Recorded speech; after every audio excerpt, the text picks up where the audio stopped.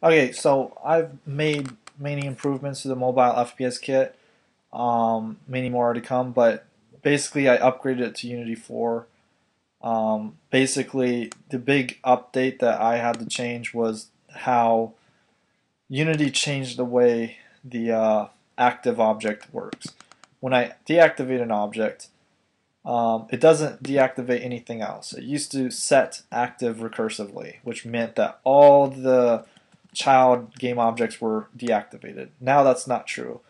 Each game object is no longer deactivated. They control their own activation or deactivation, so they don't affect anything else. But since this object is not deactivated, but the parent object is deactivated, it means that it will be deactivated. So it will not call update or any of those mono behavior commands.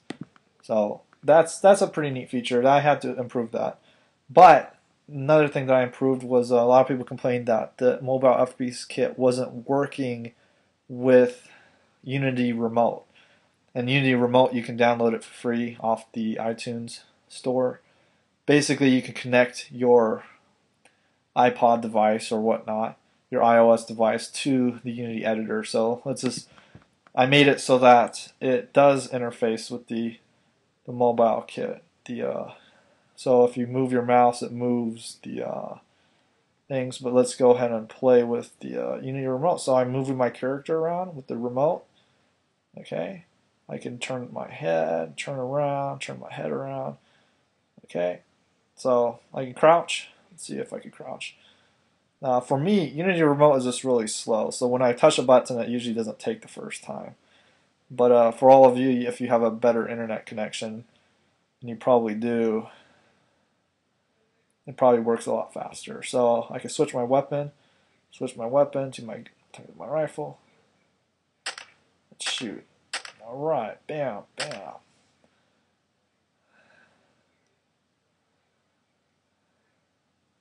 Okay.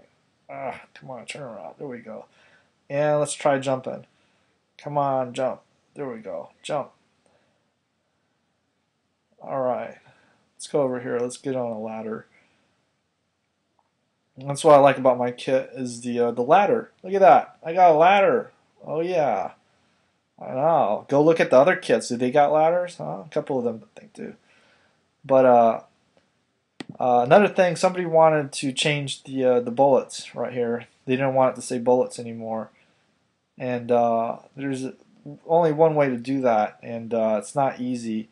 Basically, each gun they have this gun regler script on it right here, and it's controlled with this ammo counter text control. Okay, it controls basically what the ammo counter says.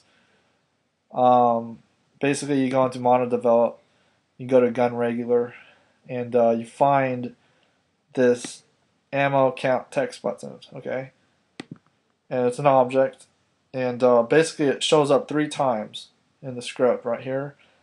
So it says bullets. So if you don't want bullets in it, all you do is go into here and you would delete it, and you just wouldn't have it. Let's go to that's one place where ammo count text is at. And then here's a second place, ammo count text right here. And then the third place is right here. You just basically change out and you just say, I don't want bullets. Don't want bullets. Don't want bullets. You would save it. You come back and it shouldn't have it. It shouldn't have bullets on there. So let's compile it really quick. I'm running out of time. All right, come on. Come on, compile. Come on. Always so slow. Oh boy.